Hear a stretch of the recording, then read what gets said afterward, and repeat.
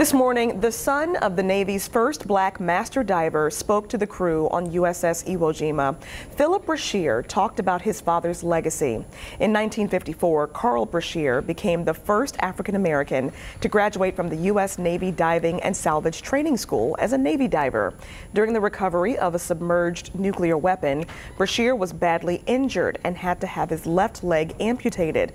But despite that disability, in 1968, he became the first amputee certified diver, and 2 years later, he became the first black U.S. Navy master diver. My dad's story is universal. Of course, Black History Month is a time to represent and tell my dad's story, but really with all the things that my dad went through, his story is universal. I could tell his story in the middle of the summer, and it'll still just be just as impactful.